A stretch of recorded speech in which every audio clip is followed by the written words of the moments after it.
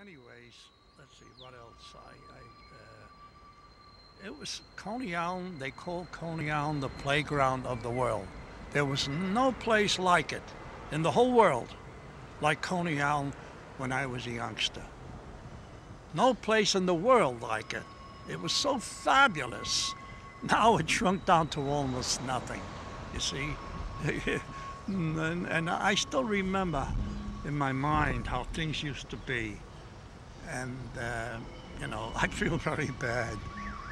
But people from all over the world came here.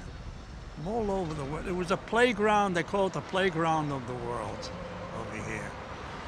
Anyways, but you know, I even got, when I was very small, I even got lost in Coney Island, but they found me on the beach.